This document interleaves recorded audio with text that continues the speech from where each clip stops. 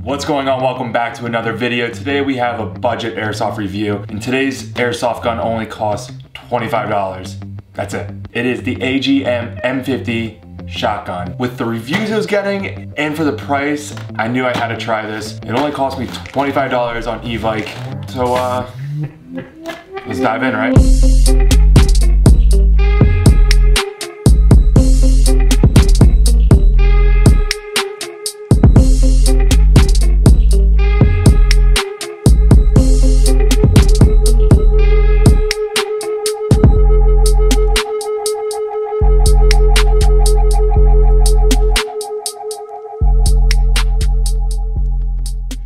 This is the box you get. Now, was I expecting anything glamorous in the packaging? Maybe a sticker at least, but I gotta keep in mind that it cost only $25 for this. So let's dive in. This apparently comes with a version that has a stock. Here is your manual, just a quick overview of the gun itself, and that's it. And it just says airsoft gun on here. Now, I already took the plastic wrapper off to make this a little more presentable and just to see if I actually got what I ordered. But right here you have your speed loader. You do get a jamming rod as well. You have some BBs, we can chuck that. Then you have your magazine. I'm not actually sure how many rounds this holds, I believe 25. I actually bought a second magazine for about $7 because I plan on using this in the field. It just looks fun, shotgun.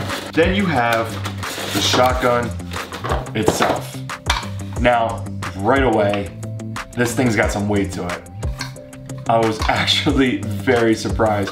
$25, and you have a heavy shotgun. There's not gonna be too much to go over. Start from the back and make our way up. You have your plastic grip, but with the indents that they've made, I like the grip. It feels good in the hand. You have your plastic trigger. Right next to the trigger is your safety, which is kind of hard to get in there with. You gotta push that up, then the trigger will no longer work. It's not an easy safety to really just take in and out, but this does absolutely nothing. But as we make our way up the gun, you have your hop-up adjustment, which, like I said, and I'm gonna be saying this a lot, for a $25 shotgun, the fact that you even have that option, pretty good, and it's straightforward, easy to use. This is where the magazine goes in. Make sure it's facing the right way. Push in a little bit, click. To release, simply press the button. Oh my God. To release, press the button, exchange. The only trouble is making sure you find it in the right spot. Good to go. Then we have the pump. Now the pump's kind of fun. I mean, that is a fun part of a shotgun, right? That's a pretty good sound. I do like the detailing they have on the barrel. Makes it feel a little more realistic. Just adds a little more style to the gun. Now the pump action, smooth. If you don't bring it all the way, it's not gonna stick there. It's gonna spring right back. It's cocked.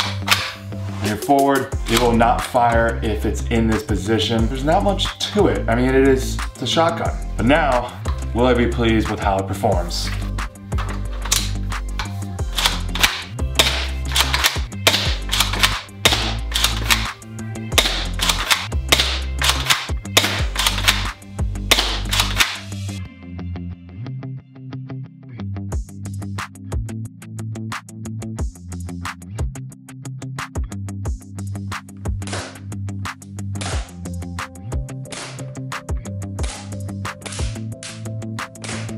What can I say? I like it. I really like it. Now, obviously need to test this on the field before I can really give you full honest review, but from firing it up here in the attic, it's a lot of fun.